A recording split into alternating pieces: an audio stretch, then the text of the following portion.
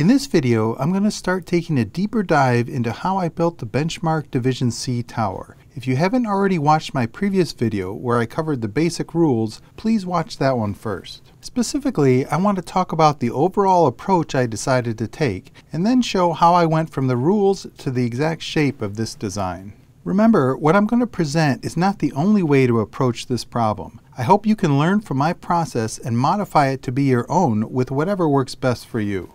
So how do we go from the rules to a completed design? I don't like to build anything without some form of an assembly jig. The first step is to try and design the jig, but how do we go about building that? The first thing is to make sure you fully understand the rules. I can't emphasize this enough. You should know the rules well enough that you could be an event supervisor at a competition. If you recall from the rules video, this image is where we left off when thinking about the base of our tower that could achieve the bonus design. The three legs need to make contact in three separate quadrants and have the loading block be suspended in the middle. Because a non-bonus version of a symmetric equilateral triangle design wouldn't be much smaller than the one needed to span the circle, I'm fairly confident that going for the bonus is the best approach for this season. But definitely experiment with non-bonus designs if you get a chance. For my benchmark build, I only focused on the bonus design. Let's simplify things and only consider the triangular base itself. Here is a nice picture of an equilateral triangle. I hinted at the most difficult problem with this design in the rules video. Can you think of why this design is going to be difficult to execute? Feel free to pause the video if you want to give it some thought before I illustrate the problem. If you guess that square legs don't match up with 60-degree corners, then you're right. Here is a picture that illustrates the problem nicely. You can see that no matter how you rotate those legs, there's no way to get flat surfaces that we can attach our cross members to.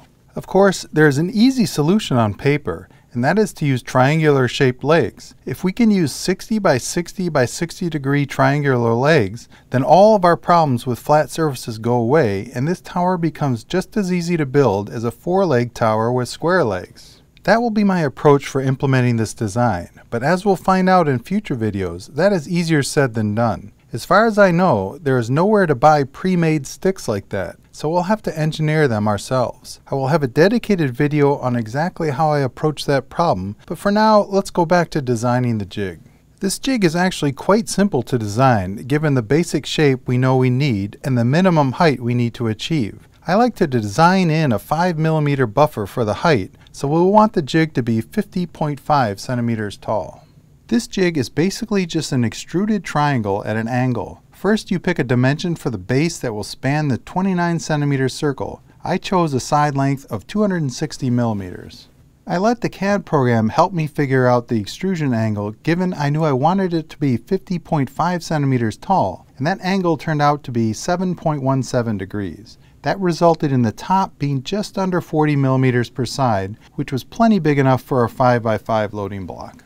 Unlike with 4-leg towers, our legs don't fit into nice grooves, but rather we need to cut off small sections of the jig so the legs will fit flat against the edges. Again, this is easy to do on paper, but presents some additional challenges when actually building these towers. I created a plane perpendicular to each edge and extruded a piece which could then be subtracted from the core triangular piece. The same concept was used for all three edges to cut out the side parts to give space for our cross members. One final thing I did was to cut out a giant cone from inside the jig. Not only did this reduce the jig mass and 3D print time, I later figured out it really helped with some of the construction steps, which I'll demonstrate in a future video.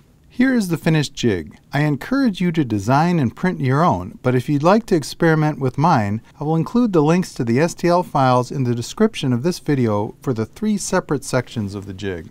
I recommend you tape the sections together like I have shown here, rather than trying to use glue. I have found this provides the best and easiest method to combine these pieces without introducing any unwanted gaps. In the next video, I will show how I approached making triangular legs that work well for this design. Thanks for watching, and feel free to reach out to me with any specific questions.